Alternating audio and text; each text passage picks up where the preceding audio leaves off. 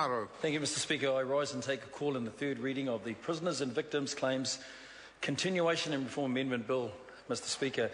Mr. Speaker, the previous speaker talked about a government that was more comprehensive.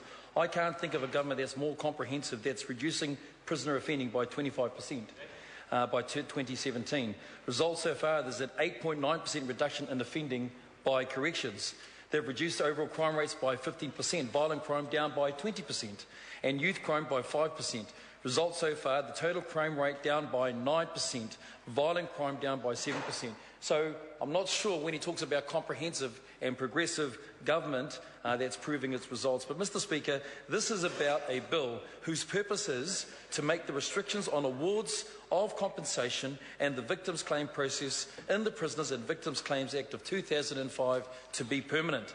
Mr. Speaker, we are balancing the rights and responsibilities of both the victims and the offenders. We know that incarceration on its own is not enough to reduce recidivist offending. However, there are some issues that are important here.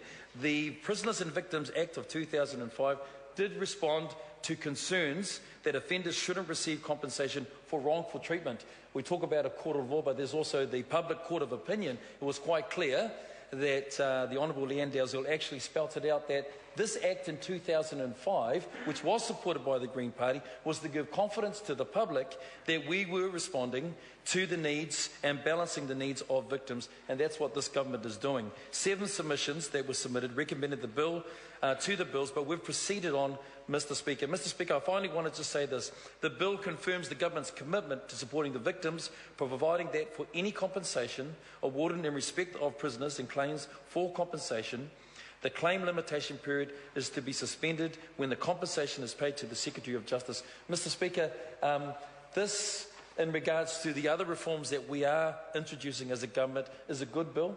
It's not a bad bill. It's a bill that introduces and addresses some issues that had a sunset clause, which now has come to its end. We're now making this permanent to give confidence to our communities of need. Mr. Speaker, I commend this bill to the House. Dennis O'Rourke. Thank you, Mr. Speaker.